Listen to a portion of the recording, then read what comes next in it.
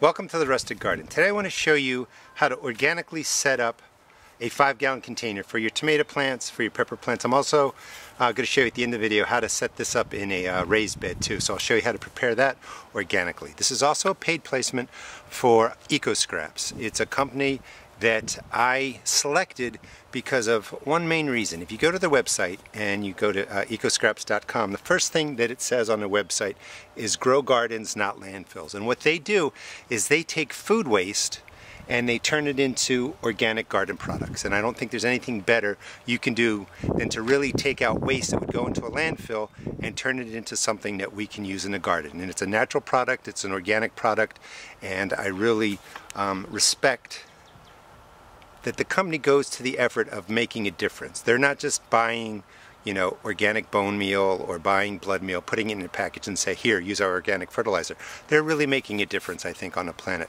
by taking that food waste and turning it into something we can use in our gardens. The product I selected was a fertilizer, tomato, herb, vegetable, plant food, and I'm going to use that in the preparation to set this up. What you want to do is make sure that your container soil, however you want to do it, it has organic matter, that you feed it consistently and you never let it dry out. And the whole key to successful container gardening for your tomatoes and peppers is having enough organic matter in here that it holds water and it never dries out. If your plant container dries out just one time, it's going to damage your plant. So how do I do it? I put in 50% organic matter. That might be peat moss. 50% peat moss, 50% soil from your garden or bag soil from the store, it doesn't matter. If you don't want to use peat moss, you can use something more sustainable. This is cocoa coir, it's pressed. You would put 2 of these into this container, put in some warm water, and it will swell up, and it's almost going to fill the whole container, but just use half. And again, you would put in some of your garden soil, that's perfectly fine, or you could buy bag soil. The other thing you can use, which hopefully you have, but I know all gardeners don't, is use compost. So if you have compost, 50% compost, 50% garden soil, but you're adding in the organic matter, and I can't stress that enough, to retain water and keep your plant from drying out, because a 5-gallon container really isn't that much space. Now, to set this up organically, using the EcoScraps fertilizer, you want to put in 2 tablespoons into the bottom half of the container. And this is what 2 tablespoons looks like. At the end, I'm going to talk about the cost of this product and how much it really costs to feed and take care of one plant in a container. And it's really, really inexpensive. So put in the fertilizer and mix it in. So it's 2 tablespoons of the EcoScraps fertilizer, and just mix it in here. It's a slow release fertilizer. The thing that I like about this product, and it's really important, it's a good balance, 5, 4, and 6. That's plenty of food to take care of your pepper plant or your tomato plant. And this also has calcium. It's 1% calcium. If you've ever grown tomatoes, you've seen the bottom, and even in peppers, the bottom browns out. That's called blossom end rot. That comes from either a watering problem or a calcium problem. This product includes, your nitrogen, phosphorus, potassium, but it also includes calcium. So you're getting everything you need in here to really have a healthy tomato plant or a pepper plant. Once you fill up half of it, you're going to fill the rest of it with more of your container mix. Let's toss that out of here. We don't want those root balls in there. And this is my container soil from last year. I dump it out into a big tarp, I add in cocoa coir or compost, peat moss, and I just kind of refresh the whole soil up. So you're going to want 2 more tablespoons in the top, and that's going to set up your container soil to plant. Now, the interesting thing about the company EcoScraps is it started in 2011. 2 college students were at a buffet and just noticed a lot of food being wasted, and they started a dorm project to figure out what could you possibly do with the food. So from 2011 through now, their company has processed 75 million pounds of food waste into garden products, and for 2016 they believe they're going to process another 75 million pounds. So that food waste is not getting into the landfills. Once you have your container soil set up, you're just going to put a hole in the middle. You can see how loose the soil is. It has a great mix of the organic matter. And this is my determinate variety, Siberian. I'm going to pinch off these leaves, and I'm going to plant to about this depth. You want about 1/3 of the tomato plant. It will actually send some roots out along here, and it will help with the root development. So just drop it to the depth you want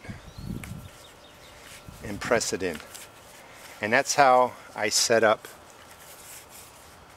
an organic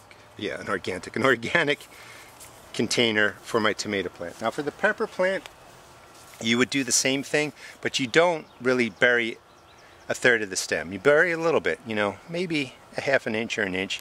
Set it in the same way, and your tomato and your pepper plant will be set up perfectly well to get started.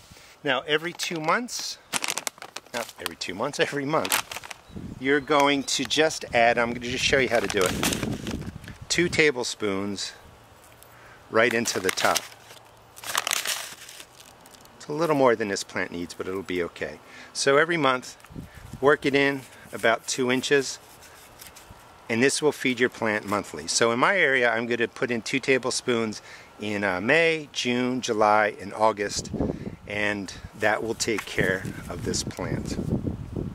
Alright, so this is set up. I'm going to show you how to set up the larger tomato into a raised bed. Setting up a tomato to grow in your raised bed is a little bit different in that you don't have to worry, a little bit different than growing in a container. You don't have to worry so much about water, because the water obviously will be down in the earth. The root systems will get there. But to set it up, what I like to do is dig a hole about 1/3 to 1/2 the depth of my tomato. This is a little bit larger than I normally use because I've been growing this since January actually, but it's looking healthy, so I'm going to give it a chance. But dig the hole so that the tomato drops in about 1/2 to 1/3. Once you have the hole dug, which is going to look, you know, something like that, so it's going to look smaller, but it'll set up a nice root system. Put in 2 tablespoons of the EcoScrap tomato, herb, and vegetable fertilizer. And you want to make sure you don't set a plant root system right on top of any kind of fertilizer, organic, processed, chemical, whatever. Work it in at least 4 inches to 6 inches and just really mix it in well.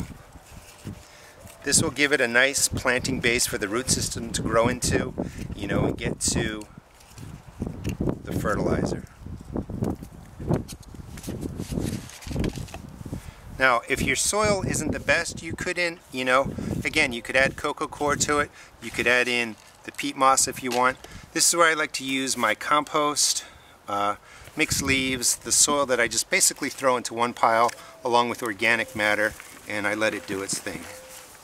If you don't have compost, EcoScraps does sell garden soil products, and a bag of their compost really has up to 50 pounds worth of food waste in there. So you're really doing a good thing by buying a product that's not only organic, but it's taking care of a problem of our landfills being overused and filled with really materials that we can use in our garden. Once this is set up, I like to dig a little bit of a trench, mound it up a little bit. This is how I would water it in. And then once a month you would do the same thing. 1 or 2 tablespoons of the EcoScraps fertilizer just around the tomato plant, and you would just work that in to the top couple inches of the garden soil. And this will be taken care of for the whole season. So once a month I add in 1 or 2 tablespoons around the tomato, and again for my area it would be May, June, July, and August, and you should have a nice healthy strong tomato plant.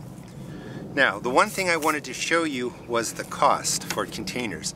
So this is the EcoScraps, the fertilizer. It's a 546 with calcium, and this is the usage cost that I broke down. This only costs, it's 4 pounds, it was $6.87 at Walmart, and I think it's just a little bit more at Target, but it's inexpensive. So it takes 4 tablespoons to set up a 5-gallon container. That was 1.65 ounces.